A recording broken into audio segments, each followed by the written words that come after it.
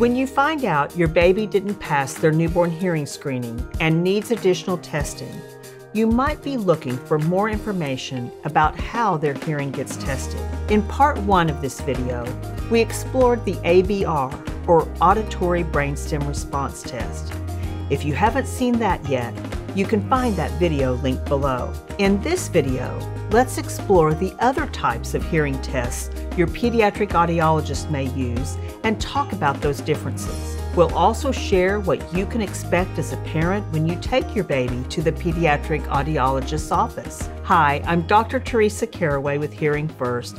We're here to help and support families just like yours who have a child with hearing loss. We want to empower you as your child learns to listen, talk, read, and thrive just like kids with typical hearing. Dr. Jace Wolf is here to explain more about the hearing tests that pediatric audiologists use. He's a pediatric audiologist with over 25 years of experience working with babies and young children who are deaf or hard of hearing. Let's hear what he has to say. Hi, I'm Dr. Jace Wolf. Research has shown that auditory brainstem response, or ABR test, can provide a very accurate representation of what a baby can hear in each ear. Hearing healthcare professionals consider the ABR test as the gold standard in estimating a baby's hearing ability. There are also 2 other tests your audiologist may use that test different parts of the ear. The ear has 3 parts: the outer ear, the middle ear, and the inner ear. As an audiologist, it's our job to make sure all the parts of the ear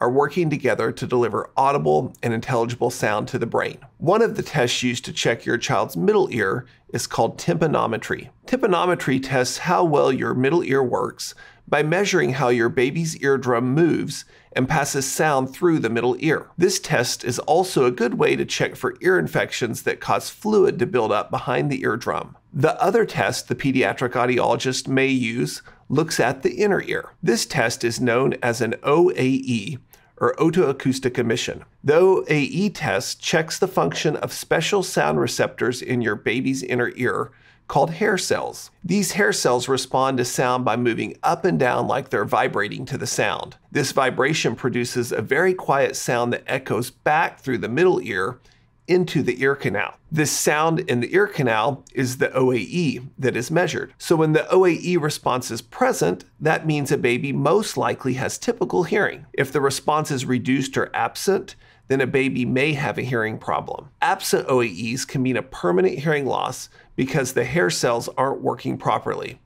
Or it can be a temporary problem caused by fluid in the middle ear. The OAE test is a good test to quickly determine whether a baby has normal hearing function. Your baby's audiologist will likely conduct a middle ear measurement and the OAE test to gather quick information about the ear before they complete the ABR. I'd also like to share some things you can expect before your audiology appointment. For the ABR test, your baby will need to be asleep, so you'll want to keep them awake before that test. There are no risks with these tests. They are very safe and gentle.